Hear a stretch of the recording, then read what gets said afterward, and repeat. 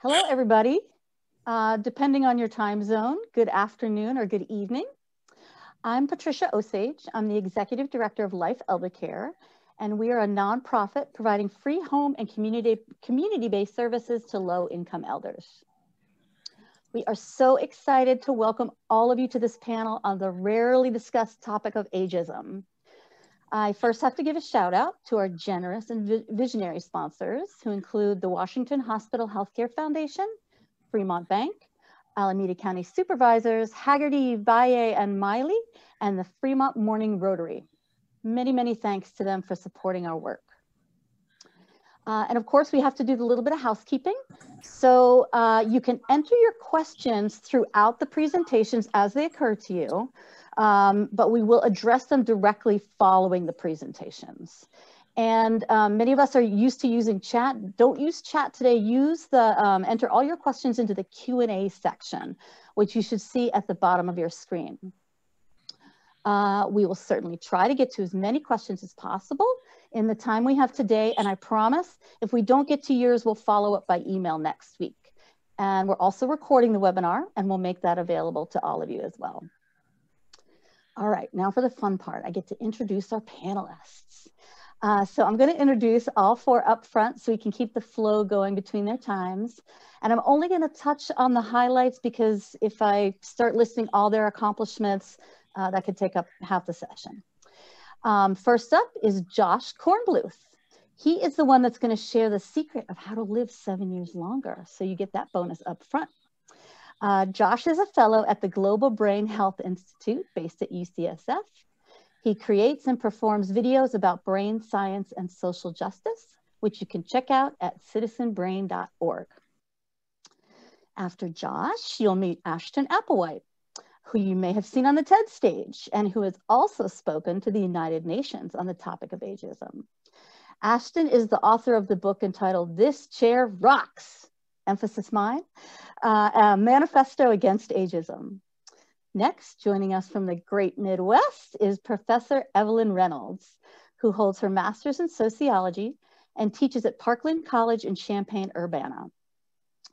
Evelyn founded the Black Lives Matter chapter there back in 2015 and is one of the country's emerging foremost experts on the intersection of racism and ageism.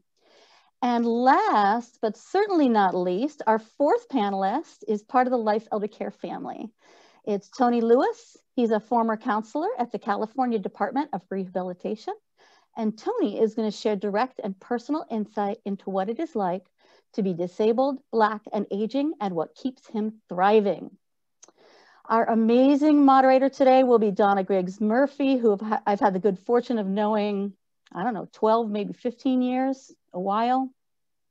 Donna is a longtime advocate in all matters of aging and is a member of the Alameda County Aging Commission.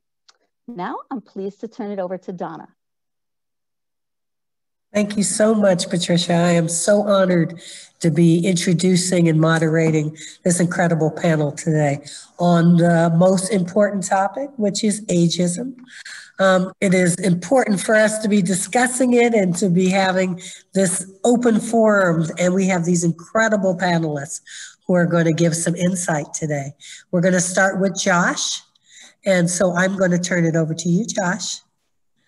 Thank you. Thanks. Hi, everybody. So I have been for the past few years a fellow at the Global Brain Health Institute, which is based at UCSF. And basically, I'm a person who knew nothing about anything. And then they brought in to teach me stuff, and mostly stuff about the brain. But then while I've been doing that, I've also been learning about related issues because it's based at the Memory and Aging Center. And so I just have some notes, some stuff that I have learned about ageism and aging and that I can share with you. And then also want to say you're in for a treat with Ashton Applewhite. She's really terrific. And so if I'm terrible, you know, you have this to look forward to. Just right after me, I think. So one thing, so yes, it's actually 7.5 years to your life. This blows my mind.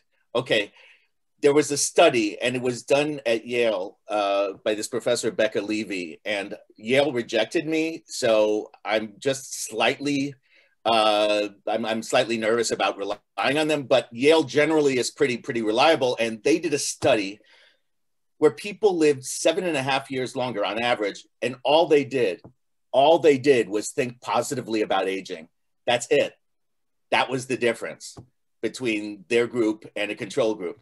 So if you think positively about aging, according to this study, you live on an average 7.5 years longer. And that seems to me, you know, pretty cool. And also, you know, very cheap, you know, price-wise. Let's see. Oh, yes. So I've learned, you know, the anti-aging creams apparently, and all of those things don't work apparently. Although I will say that I use moisturizer and I find that I glow, but it doesn't make me look any younger. And so I've learned about this delineation between aging and ageism, that, you know, aging is what we do. It's what we always do from the moment we're born. And it's very natural. And to be anti-aging is to resist reality. But ageism is something that we can resist. And I was really used to putting other things like racism, sexism, homophobia in the category of social justice. And since I've been reading about and learning about ageism, I've seen that ageism is a tremendous source of social injustice. And once I saw that it has to do with treating people not with respect, of taking away their dignity, of not giving them power, I was like, oh yeah, this is actually an incredible social justice issue as well. So that just sort of inspired me more to fight it. So a few other things I learned about the U curve of happiness.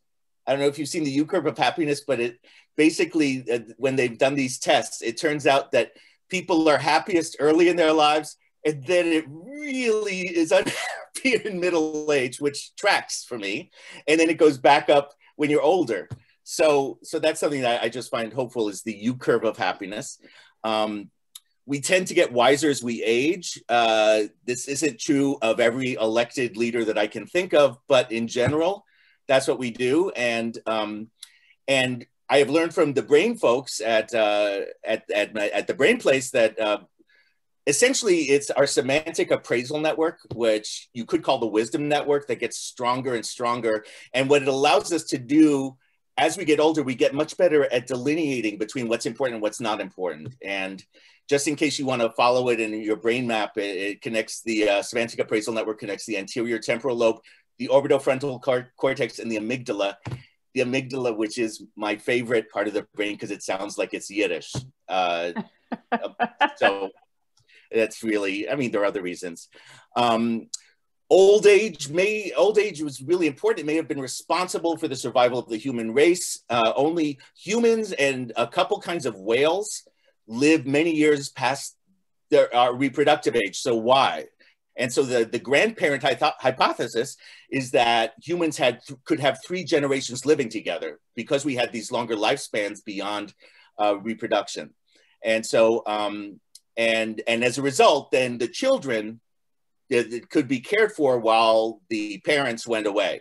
And also that cultural knowledge got transmitted. So, you know, yay, old age. I'm working on this thing. It's like an epic sort of movie idea, but I haven't tried to get funding yet. But the idea is it's not someone in search of the fountain of youth, which is the usual thing, but actually the fountain of old age, which if you think about all the positive things, you know, about getting older, you know, that seems like, I don't know, I think it would be really exciting. And I was talking to my son and some other people about, I was learning all this stuff about how you get better at a lot of the things as you get older. And what I've been getting back from young people is, you know, wow, Josh, you know, being old sounds great. How can I become an old person? And so for people who ask me that, my answer is generally to be patient and take good care of yourself. Let's see, it's the only universal prejudice, ageism, in that it's the only one that all of us have a chance to be affected by. And then this really powerful point that I think I got from Ashton's book, which is that when we are biased against old people in general, that in a really powerful way, we're being biased against our future selves.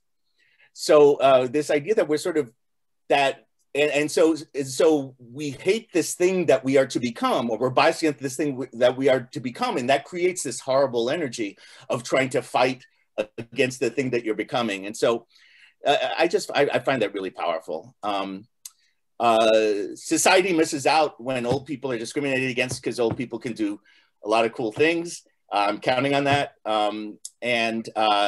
There's some studies about the blue zones, which is where people live the longest in the world, in those areas. And one of the things that went through all these different blue zones, which are around the world, in a connecting factor in people living longer, was that having a sense of purpose, is continuing to have a sense of purpose throughout their lives.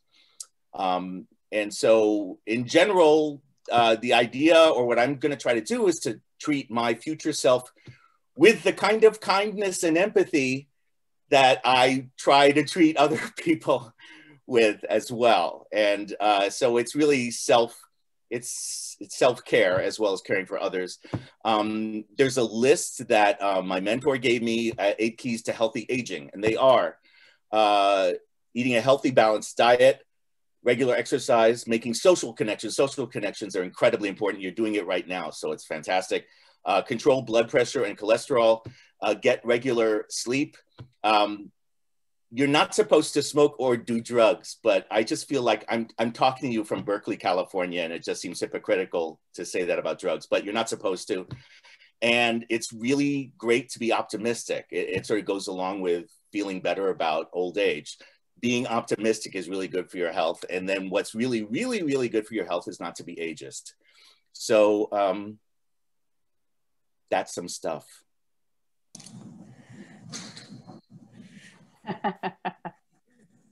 Thank you, Josh. Self-care, that was the most important thing that you just said.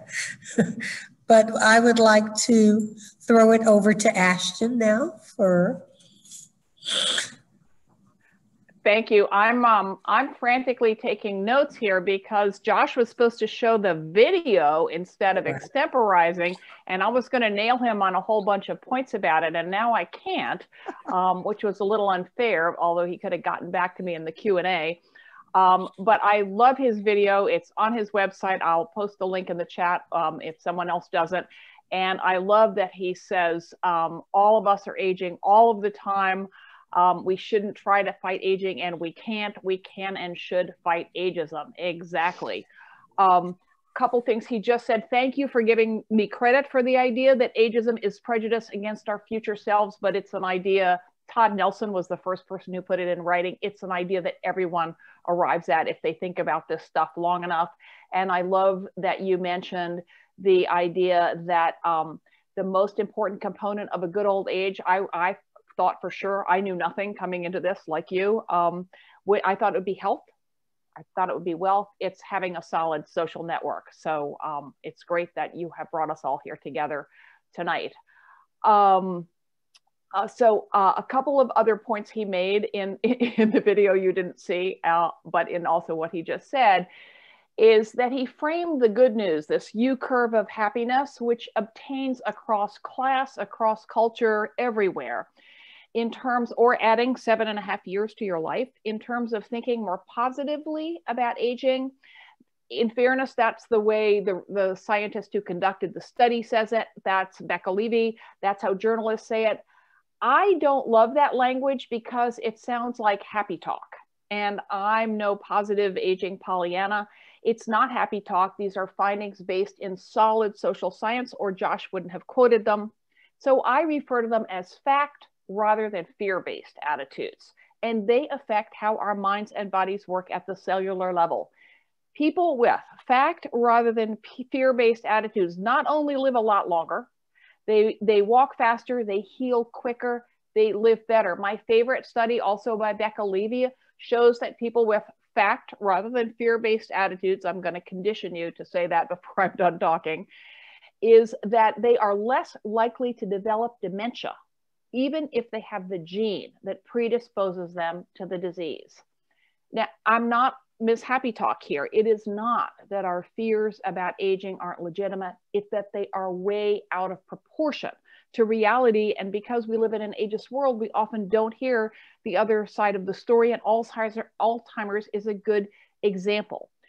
It's a terrible disease, but it is not typical of aging. We seldom hear the other side, which is that rates of Alzheimer's are declining fast. The odds of any of you listening to me right now getting diagnosed with Alzheimer's are getting lower and lower, and people are getting diagnosed at later ages. And it's the anxiety that makes us more vulnerable to exactly what we fear. So learn about ageism and aging.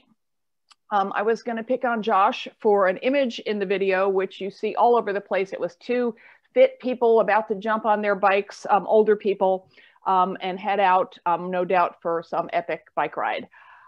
These, no disrespect, Josh knows so much more about neuroscience and a million other things than I ever will. Those images are what you get if you do an image search for successful aging. You know, people typically white, shown with an opposite sex partner, wearing pastels, strikingly fit, doing things that require money and leisure. However, we age well not by avoiding chronic illness and impairment, but by adjusting to them. So it's really important to show olders with canes and wheelchairs alongside the people waltzing and people sitting in the porch swing alongside people running marathons. So I'm really glad that Tony, following me, later in the panel, will be talking about aging and disability, because so much of our fear about aging is actually about how our minds and bodies might change as we move through life. And that's not ageism, that's ableism, prejudice against people with disabilities.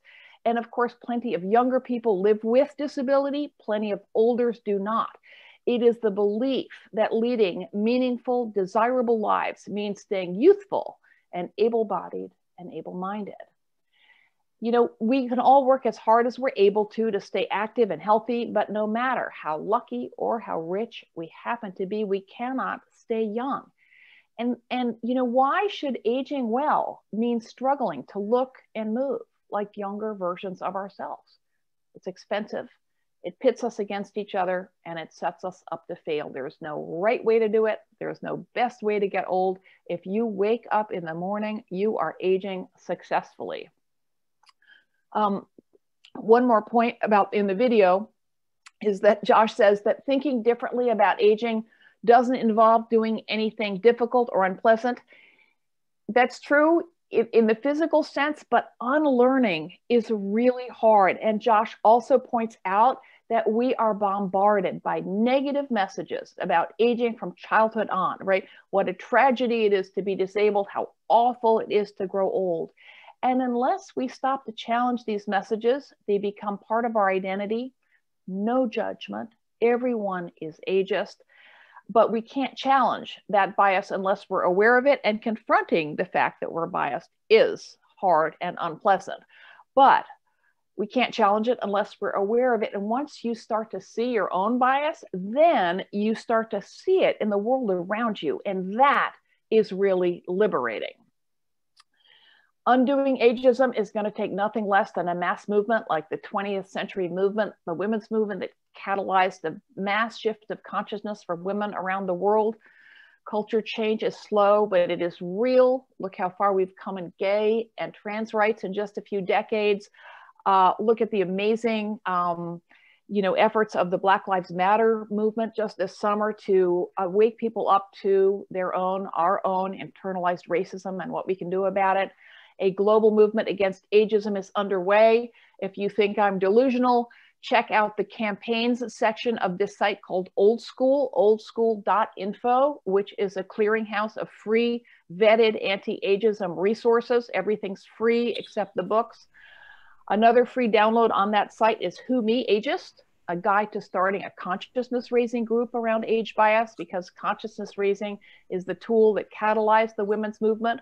We're about to put one up around the intersection of ageism and racism, and I can't wait to get Evelyn's input on that. Why? Because we can't dismantle ageism without dismantling racism and ableism and sexism and homophobia and all the rest, because these are systems of oppression that feed on and depend on each other. But here's the good news. Just, you know, a counterpoint to that is that so do different forms of activism. When we confront any prejudice, we chip away at the fear and ignorance that underlie them all. And of course, a better world in which to grow old is also a better world in which to be female, to be non-white, to be non-male, to be non-straight, to be non-rich. And I'm going to wrap up with one more big idea, an antidote to the hand-wringing that usually accompanies any story about aging. Population aging is a permanent, global demographic trend and a fundamental hallmark of human progress. It correlates with less war, with women's rights, with higher levels of education. And again, it is going to be a huge challenge to scale up the support that longer lives will require. But let's tell both sides of the story. Josh referenced this idea, this grandmother hypothesis, it's called, that when a third generation, when humans, we weren't humans yet, I don't think. Josh helped me out on that one. But we were lived long enough, homo something or other, long enough to have a third living generation. And that is what enabled modern humans to flourish. That's when art and music came up. So now, right now, while we are all living 4 and even 5 living generations are becoming commonplace, that's another tectonic shift, giving us the opportunity to tap into the skills and experience of millions more well-educated, healthier than ever before in human history adults. The biggest obstacle to taking advantage of these longer lives is ageism between our ears and in the world around us. So I hope you will join me in working to dismantle it. Thank you. Thank you so much, Ashton. That was incredible. We keep reminding ourselves to hear the words of not saying ageism and not repeating some of the negative stereotypes that we keep hearing. So now we get to hear from Evelyn. There you are. Hello, everyone. I'm so glad to be a part of this discussion today. I'm going to talk a little about the intersections of aging and race. There are many variables and factors that shape a person's aging experience, as we've come to know from our previous speakers, but we can't overstate the significance of one's racial classification on their aging process. Specifically, when we look at Black Americans or African Americans, research shows that they are disproportionately enduring ailments like diabetes, obesity, and are more susceptible to chronic illnesses like cancer, high blood pressure, and cardiovascular disease. And it's not only their susceptibility to disease, but also the fact that Black Americans are more likely to die from these conditions. So that connects to, access to health insurance, health professional bias, and many of the inequities that a lot of us are familiar with. Many illnesses and diseases have direct correlations with a person's levels of stress. So for Black Americans who are subjected to persistent racial oppression and the constant threat of racial violence, day-to-day life can be extremely stressful. For decades now, there have been numerous scholarly and popular literature on the implications of race for both racialized individuals and for society as a whole. However, there's very little academic research on the intersection of aging and race. Patricia mentioned in our call yesterday that this is one of the first webinars on ageism. I think that that's shocking and needs to be addressed. The United States is just behind Japan in the growing number of aging and elderly members of our population. So policymakers and advocates should be attuned to the experiences of these individuals. If we can better understand the factors that influence the aging process, we can better accommodate specific segments of the population. We have to move away from this sort of white middle-class standard upon which we assess issues around aging and how we should resolve them. Not everyone can afford to move to Florida after retirement. However, if you look at most AARP magazines, the American Association of Retired Persons magazines, and my classes look at these every semester, you might assume that indeed all retirees are moving to Florida. The average life expectancy in the United States is about 79 years old. Black Americans have a life expectancy of about 75 years. 78 for Black women, and 72 years for Black men, according to the latest Center for Disease Control and Prevention data. We also know from the same source that police are now the 6th leading cause of death for young Black men.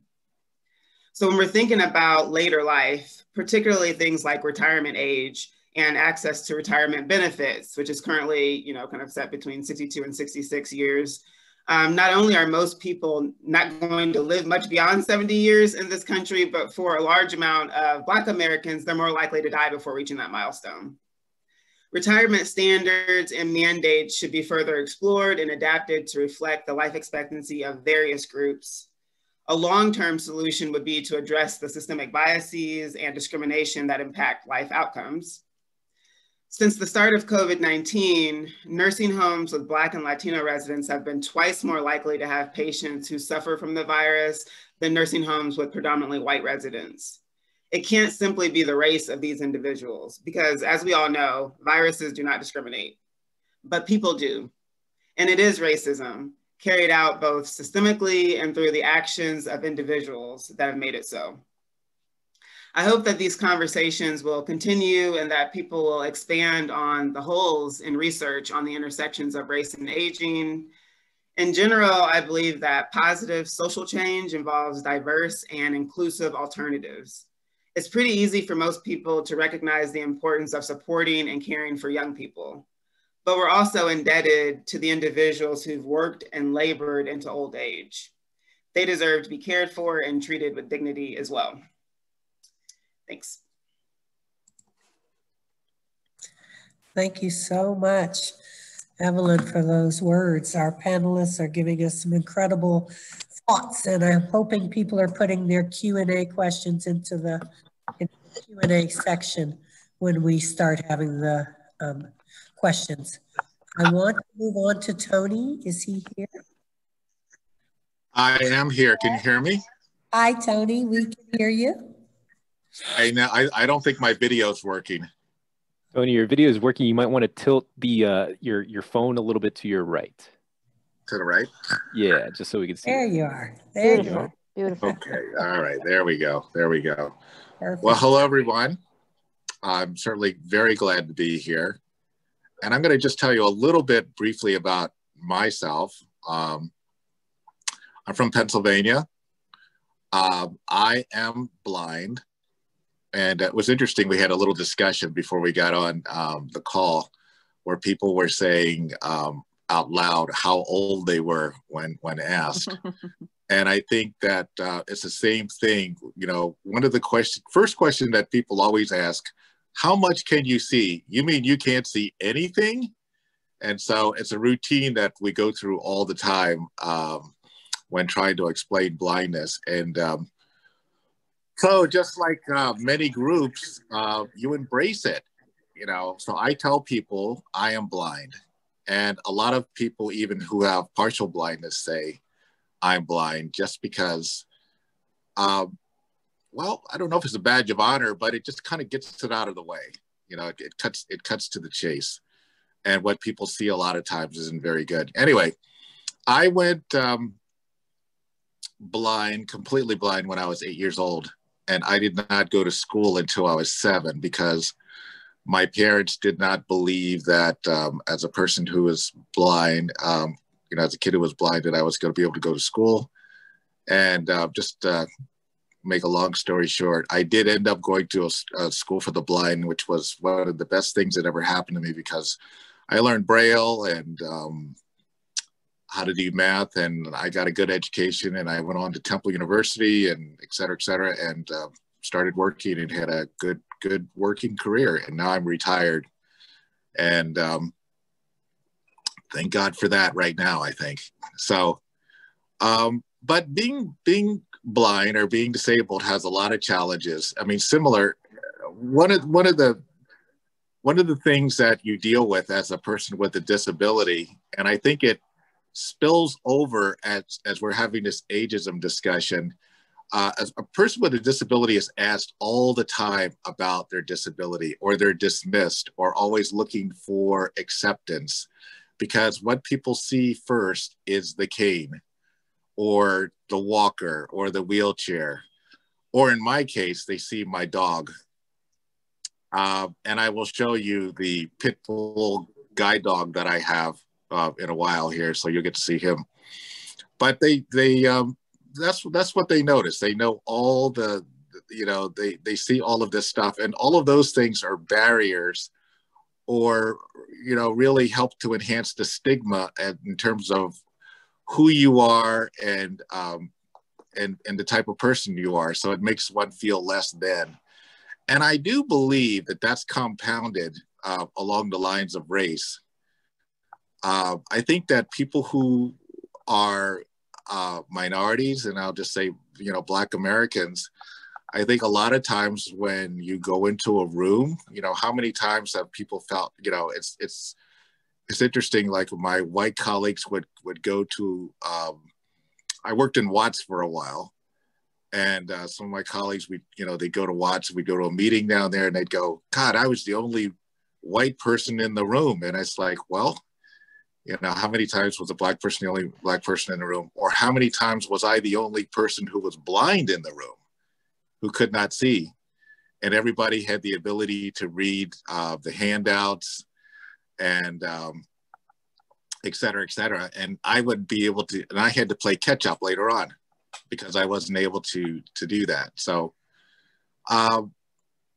but, you know, the world, no one ever said that life was fair. And so you learn to work around that. And I think that the advantages of when you do have a disability or growing up with a disability, you learn to work with that because you get it right away that the world isn't fair, especially if you're disabled and you also, you know, are a minority. You get that. And so you start working with it. I have noted now, I meet many people now that I'm retired. Well, let's just say, now that I'm retired, I meet many folks who are seniors, and I notice that they're dealing with a lot of the things that we've dealt with all along in life. Acceptance, you know, people seeing you differently now that you have gray hair, or you don't move as fast, or maybe you don't think as clearly as you did before, or whatever.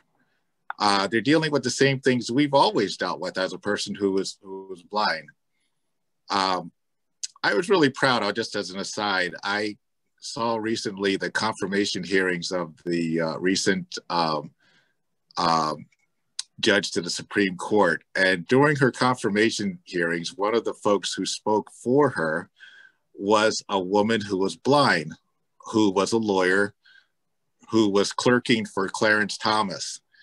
And she was very eloquent, and you know, she talked in terms of how the judge, Amy, whatever her name was very helpful in her getting all of her accommodations and so on and so forth. And politics aside, I just thought that was a very good representation for the country to see this young woman, well put together, bright, blind, embracing it, reading Braille, and just, you know, just really doing her job just like anyone else would. So I think a lot of the times is that what people struggle for is opportunity. As a senior, I think that what happens a lot of times is that we, or folks, struggle in terms of getting acceptance from family. Maybe people are used to seeing mom doing everything that she always did, running a household, going to work, just, you know, being the busy person who could multitask and do many different things. And things have slowed down because this person can't see. I had a person a while ago that I met who was very busy in her church, and she got macular degeneration, and she was steadily being taken off committees because of her macular degeneration, because she couldn't see as well. Very discouraging for her. And I thought it was very insightful. So she went and spoke to the pastor about it and said that she was just feeling like she just wasn't needed anymore. And the pastor spoke to the issue from the pulpit and just really, you know, saying that what can we do to really, if we're really going to expand our community, we really have to mean it. And what can we do to make people really feel accepted and to be a part of our community? And we have to, and that has to go along family lines too. I'll just speak to blindness, and there's so many things with disability. You know, if you're in a wheelchair or whatever, you're not, and you're with me. You need training. I use, like I said, I got a lot of training using the white cane, and I use Braille and all that kind of thing. But there's different types of training that you can do. And mainly, I think the most powerful thing, I think even for us as people, for Black people or whatever, is that you just really have to develop a good peer support. When things go wrong, you have to be able to make that phone call to someone and say, God, I had a really crappy day today. This was awful. And you want somebody not to fix it, but just to really just hear it and talk about it, and then it goes away once you express it. So that for me has been very valuable. After, I'll just go back to after leaving the School for the Blind. School for the Blind was really a good thing for me because I really didn't really know how different the world was going to be until I got out and I went to Temple and went to school. Then I really realized that I was blind and I was different, and people just weren't going to accept me. People would not come up and talk to me spontaneously, or people would not engage me in a way like they wanted to get to know me like they did, you know, when I was younger, because, you know, I was in a setting where all things were equal. And so that was a big emotional shift for me to really learn that I was going to have to initiate a lot of this stuff to really make it clear to people that I was okay with who I was. Even the times when I wasn't okay, you know, it's like my lady friend used to say, fake it till you make it. Sometimes you just have to do that. You know, you just have to really power through. So there's a lot of powering through when you're different. When you walk into a room and you don't know where there's a chair in the room, where there's an empty chair. And you know, so you're always striving to be on time because you just don't want to get there late, because then you have to make a big to-do about being late and finding a chair and all those kinds of things. So learning to laugh at yourself and learning to laugh at your mistakes, and learning to forgive other people when they make mistakes, when they don't get it right. It's all a part of it. And just being a teacher. And that's one of the most exhausting things about disability, is always having to teach people what to do, what to say, how to interact with me. You know, you just don't always want to be a project. And the reality is that that's just the way it's going to have to be. We're going to have to do a lot of education around that. As I said, I have a guide dog, and one of the things that has bothered me, I don't see, or I haven't ran into a lot of people who are blind, who are minority, who are Black, who have a guide dog. Having a guide dog is a really big, it helps a lot. It takes the heat off of you as a person. You know, what people see is they see this wonderful animal, and it does make a big difference. And I'm not quite sure what that's all about. That's one of my projects, is that I really want to see more people who are blind in our community, if they feel that it's something right for them, to have the opportunity to have a dog. It's a great companion. I don't think I could have got through this pandemic without my guide dog. My lady friend died right before the pandemic started, which was very tough. And she was blind also. And I'm very grateful to her that she encouraged me to, you know, to do this. I get around really well, just using a cane, but this dog has really changed my life. I went on a hike with a group in Oregon last summer. We hiked this trail called the Pacific Rim Trail, which was a very difficult one. We got lost, separated from the group. And my puppy dog here really was very good at, you know, we walked 7 miles until we found our group, which was really pretty amazing. And I will introduce you to him before I sign off here. Jagger, up, come here, get up, boy. I don't know if you can see him, but this is my guide dog. This is Jagger, this very fierce pit bull Jagger. You know, Jagger is a golden retriever, and he's really just very special, as you can see. One of the most gentle souls that one could imagine. Very grateful for him. And like I said, it really does, for one thing, he's a conversation starter. You know, for once, we're not just talking about me, we're talking about, where'd you get this dog? You know, how does he help you? Or what, you know, and it's just really pretty remarkable. And this is who he is. He's pretty chill. He's pretty chill. Right. But anyway, long story short, what I would leave you with is that if you have a disability, or you know somebody who has a disability, really encourage them to get some training. Also encourage them to get a peer group. I put some peer group, some information for blindness related stuff on the list. And if that's if you know anybody with that, then, you know, please take advantage of it.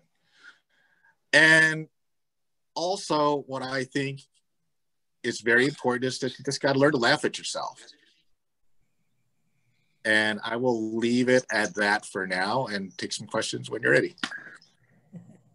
Thank you so much, Tony, for your incredible words, all of the panelists. We have some questions that Patricia is going to be able to field from the Q&A. I guess we can still put them in there, like she said. Mm-hmm. Not able to get to them all, she will email you next week, and we'll respond as we can. Great, thank you so much. I have one that said, but getting old is really hard. How can I feel positive with my painful knees and less money? I don't know what to take that one, Ashton maybe, or Josh, or. You know, that's why I say that I'm not a positive aging Pollyanna. I don't like the whole, you know, successful aging or positive aging discourse, which implies that if you just eat enough kale or have the right attitude, everything's going to be fine. Because if you're super lucky, it is, and it sure helps to be well off, but we are all, you know, hostage to forces beyond our control, not least of all, which is luck. And you know, only you know your own experience, and whatever you experience is obviously completely authentic. What I try to get people to do in my work is to zoom out a bit and take a look at the larger social forces, you know, which I think Evelyn made the point about race and racism as a factor of vulnerability around a lot of, you know, physical conditions. Race, older age makes you more vulnerable to COVID. Race should not. Racism does. So think about that point to which, and I don't mean to make an equivalency between ageism and racism, but think about how ageism, meaning the social and economic forces that want to make you feel a certain way about aging and that do not have your best interests at heart, how they might be playing into your feelings of unhappiness and you know, being stuck in a situation. But you know, that's not to disregard for an instant your own experience, which is of course 100% legit. Great, thank you. Why do you think so many people don't understand when they are being ageist? What should we say so that we don't hurt their feelings? And I imagine this is, we were talking about this a little bit earlier, when somebody really means very well when they say, you look so good for your age. So I guess they want to know, like, how do we, you know, what do we say not and don't hurt their feelings? Well, that you did ask me the one question for which I have a snappy answer after 15 years. When someone says you look good for your age, if you can manage it, say with a straight face, you look good for your age too. And that makes the person reflect on what they intended as a compliment doesn't feel like a compliment. And we don't want to put people on the defensive because that's just not helpful. But intentions do not get you off the hook. And a good all-purpose rejoinder to an ageist comment is, you know, what do you mean by that? Right? You know, and just make the, you know, are you still working? What do you mean by that? And without the snark, which is not always easy. But what we want to do is open a little space in the conversation for the person to reflect on why did they make that assumption and what's it about? Because it's in that moment, that's what I meant about it being uncomfortable. It is uncomfortable. It's uncomfortable to force someone to go there, and it's uncomfortable to be put in that position. But if we don't reflect on the ways in which we are ageist and racist and homophobic and all those things, nothing changes in our mental set and our actions. And then of course we can't take that change out into the culture. Great. This one I'm gonna give to Evelyn next. What are some of the concrete things we can do to spread the word about ageism combined with racism? Concrete things we could do to spread the word. I think conversations like we're having tonight, just thinking about things as connected and intersecting. And I mean, we all kind of live and experience these intersections all the time, being a woman of a certain social class or across a bunch of different identities and statuses and things like that. And so I think just being mindful of that all the time is a really helpful tool. But I think we need to treat ageism as seriously as we treat racism and as seriously as we treat other isms. And I don't think we do. And it's not brought up enough and it's not challenged and questioned enough. And so that's why I think we're kind of still at this place in 2020 where it's okay, it's totally okay, you know, to make ageist jokes, and we hear them all the time in the media. And so I think I really appreciated what was just said by Ashton, you know, just kind of throwing those questions back. And for some of my own friends, when they have birthdays coming up and things like that, I'm like, oh, I'm getting older. And I'm like, you know, would you rather be dead or would you rather be getting older? You know, and I mean, it's just like basic things like that to really call out what you're doing, because we don't notice sometimes the language that we're using and the power behind it, and kind of, you know, the way that it sort of shapes our perceptions about things. And so I think just being more mindful of language, and there's a lot of writing actually, I can't think of the author now, I can find it in a second, but there's some writings on looking at and thinking more about the language around disability and the language around like aging and things like that, and really kind of training ourselves to think differently and talk differently and therefore act differently as well. So I think I was kind of going off on a tangent there, sorry, but hopefully hopefully I somewhat answered the question. That's great, thank you. Josh, when does the U curve start going back up? I'm sorry, when does the U, you know, the U curve that I have is not super specific. So it just sort of goes like youth, middle age, old. And but I'm just going to say just when I was about 45, I got really down. So I'm going to put that there. I'm just putting that for my own life. But actually, to be totally honest, my 20s and 30s were really bad too. So I think I don't have a U curve so much. It's just a general flat line of suffering. Okay. That's helpful. Okay, great. And then this might be for you too. It's about the blue zone. Is there ageism in the blue zone? Were you the one who mentioned that? Yeah, I did mention it. Yeah. Yeah. Is there? They want to know, is there ageism in the blue zone? Which remind us what that was.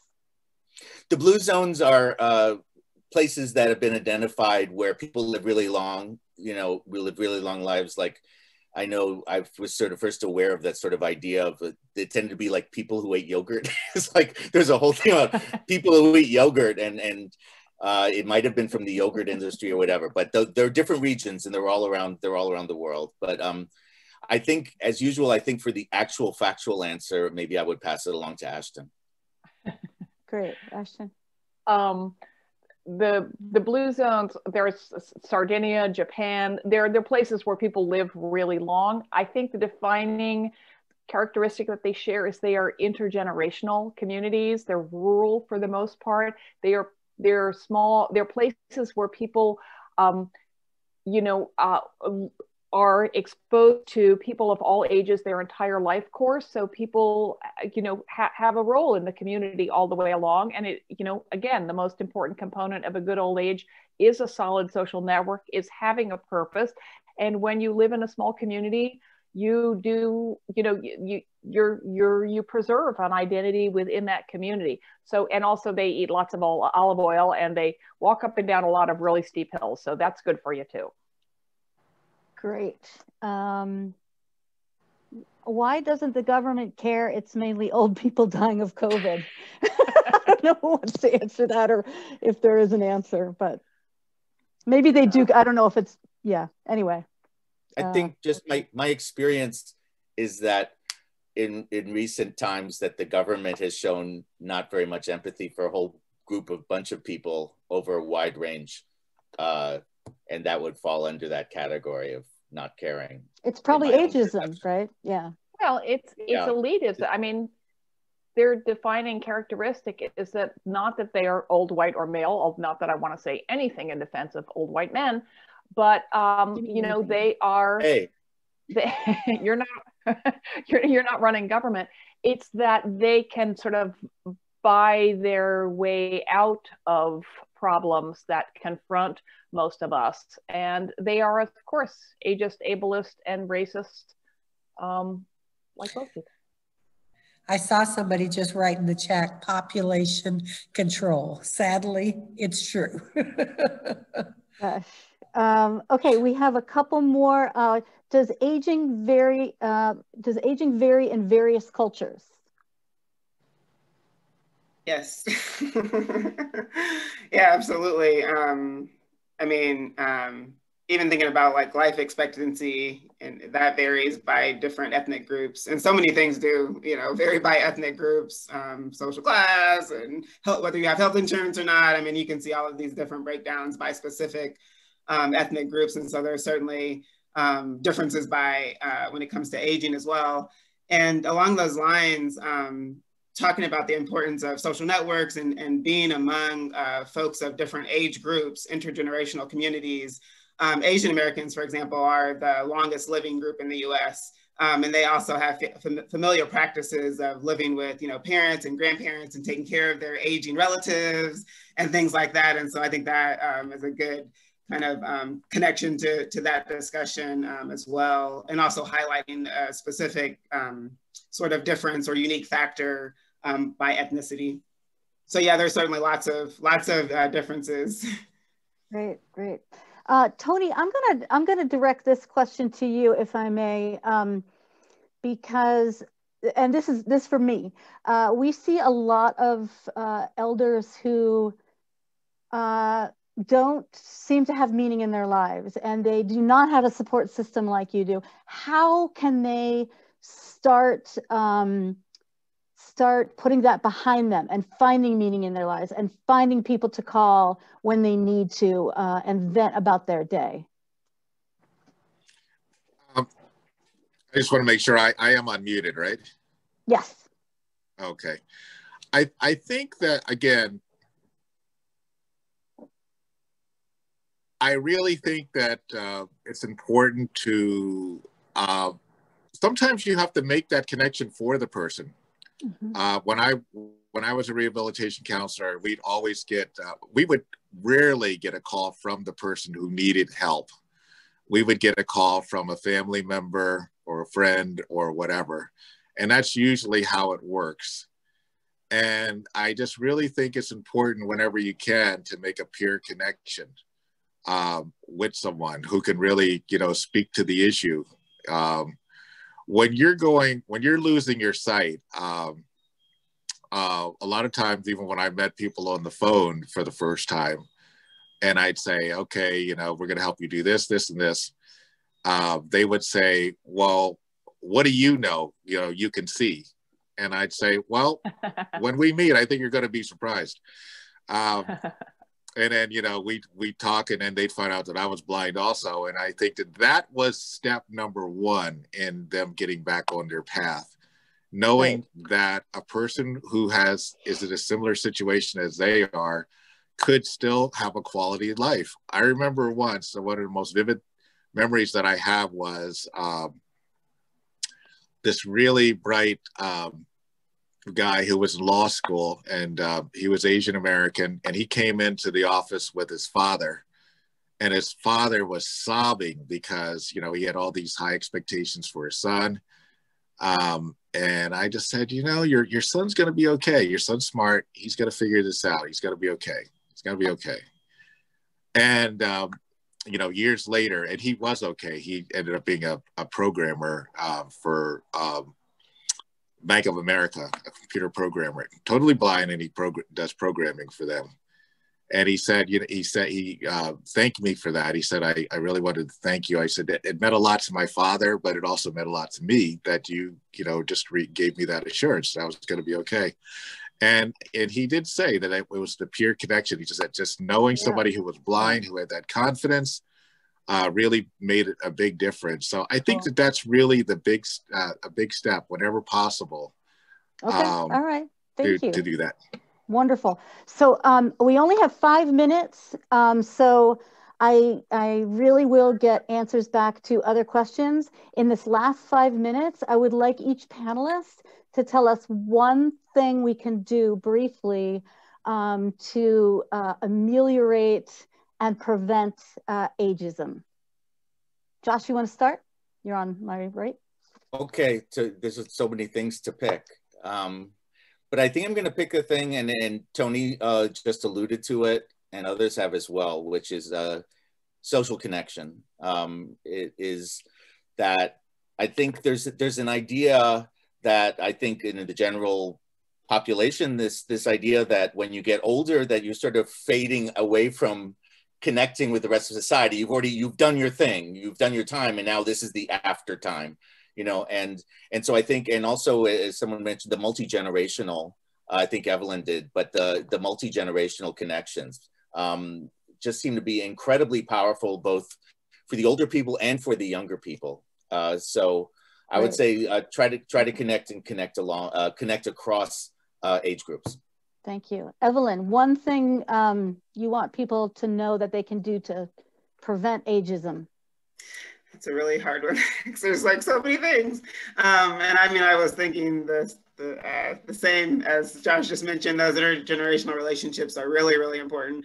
But also, it's kind of cliche, I guess, but education, reading more, expanding our horizons and perspectives, and branching out and thinking about things differently, and challenging ourselves, challenging our preconceived notions and the way we've always felt about things. You know, all of those sorts of things. I think just that constant sort of inner work that that we need to do, and just thinking about, you know, ageism in that sort of way as we try to kind of self-improve when it comes to other areas of our life as well, whether it's working toward being less, you know, being anti-racist, or being, you know, less capitalist, or whatever it might be. Yeah.